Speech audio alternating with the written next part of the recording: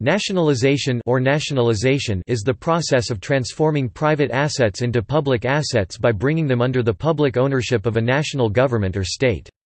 Nationalization usually refers to private assets or assets owned by lower levels of government, such as municipalities, being transferred to the state.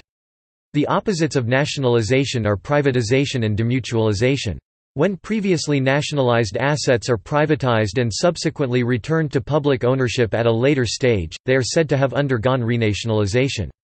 Industries that are usually subject to nationalization include transport, communications, energy, banking and natural resources.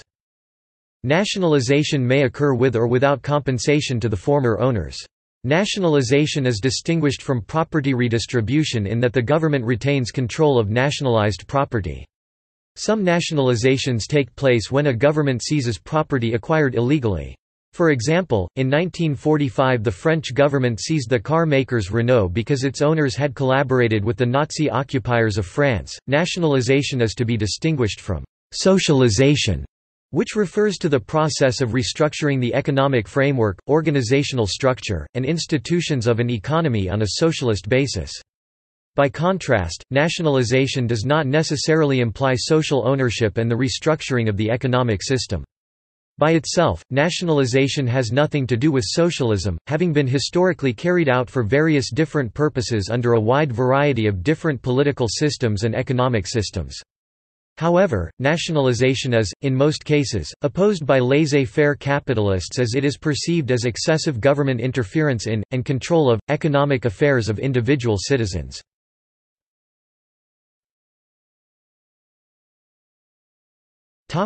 Compensation. Since nationalized industries are state-owned, the government is responsible for meeting any debts. The nationalized industries do not normally borrow from the domestic market other than for short-term borrowing.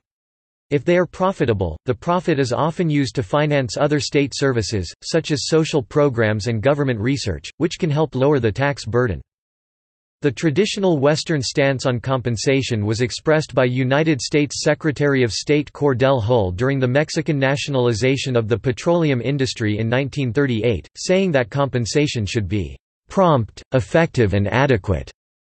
According to this view, the nationalizing state is obligated under international law to pay the deprived party the full value of the property taken.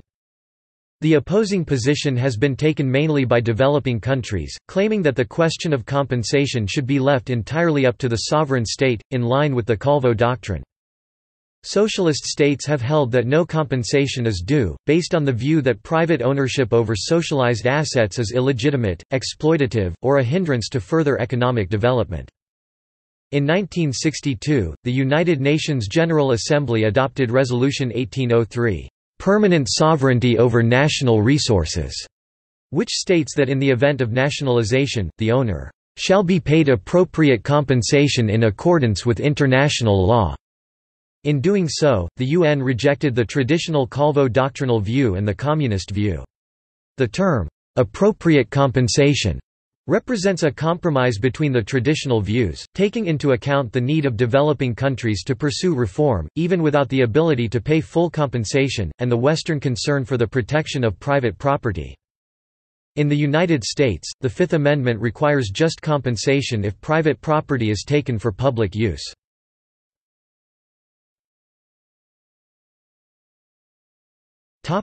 Political support. Nationalization was one of the major mechanisms advocated by reformist socialists and social democrats for gradually transitioning to socialism. In this context, the goals of nationalization were to dispossess large capitalists, redirect the profits of industry to the public purse and establish some form of workers' self-management as a precursor to the establishment of a socialist economic system. In the United Kingdom after the Second World War, nationalization gained support by the Labour Party and some social democratic parties throughout Europe. Although sometimes undertaken as part of a strategy to build socialism, more commonly nationalization was also undertaken and used to protect and develop industries perceived as being vital to the nation's competitiveness, such as aerospace and shipbuilding, or to protect jobs in certain industries. A renationalization occurs when state-owned assets are privatized and later nationalized again, often when a different political party or faction is in power. A renationalization process may also be called reverse privatization. Nationalization has been used to refer to either direct state ownership and management of an enterprise or to a government acquiring a large controlling share of a publicly listed corporation.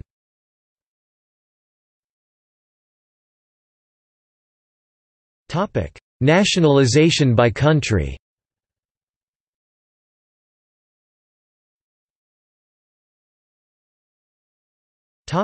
Pakistan.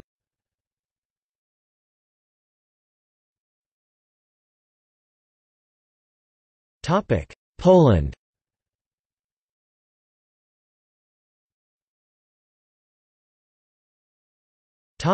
Romania.